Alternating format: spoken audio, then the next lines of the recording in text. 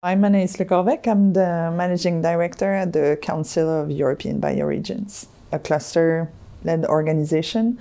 We're about 45 members all across Europe, BioRegions, cluster in life science.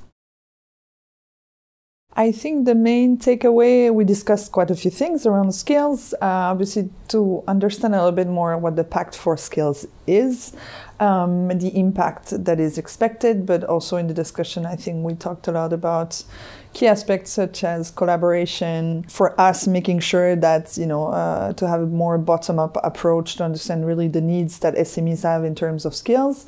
And maybe otherwise we also discussed, I guess, the attractiveness of the sector, finding ways to retain talent, but also to upskill, reskill talent. So a little bit of everything around skills and talent.